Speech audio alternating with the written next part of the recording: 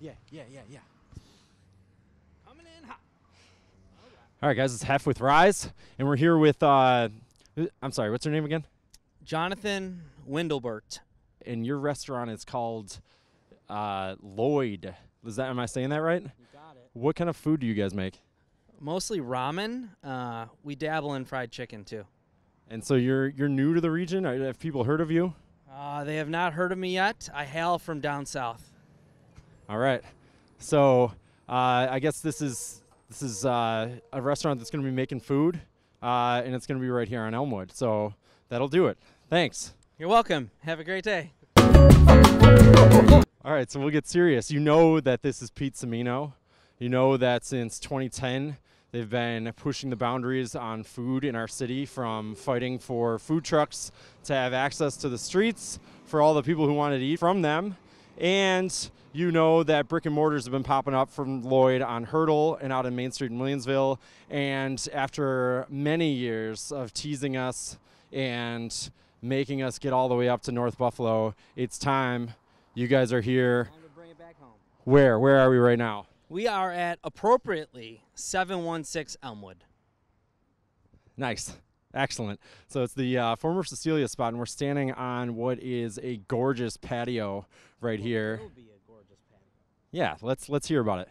So I think this is going to be a really, really unique project for us, an opportunity to bring the brand full circle, whereas we started as a street vendor with a food truck and then graduated to a few trucks and then eventually a brick and mortar and a few more brick and mortars. Now we want the opportunity to invite other vendors, food trucks, carts, etc., to come to our property so that we can have a synergy and offer a variety to a whole swath of people.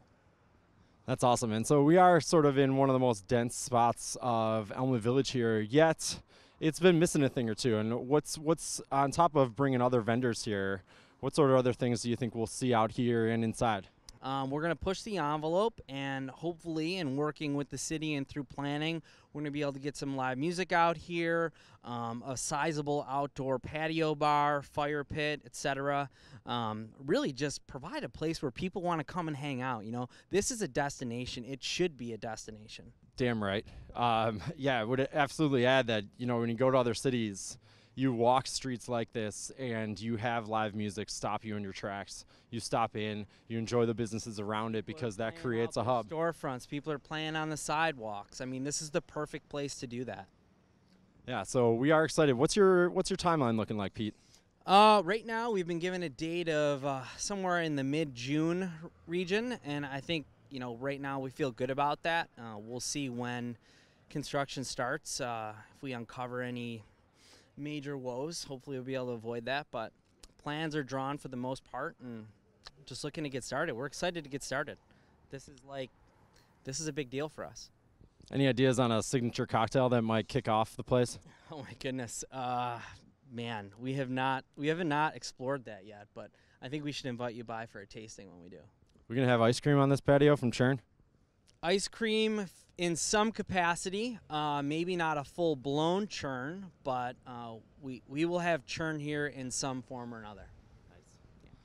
All right, so the countdown to June begins, and we'll keep you posted. Hopefully get some insider scoops on this food that they make called, what is it again? What do you guys make? The world's finest schnitzel. Yes, excellent. So thanks, Pete, Lloyd. Thanks, we'll see you guys soon in Elmwood Village. Cheers. Gary Dilbert.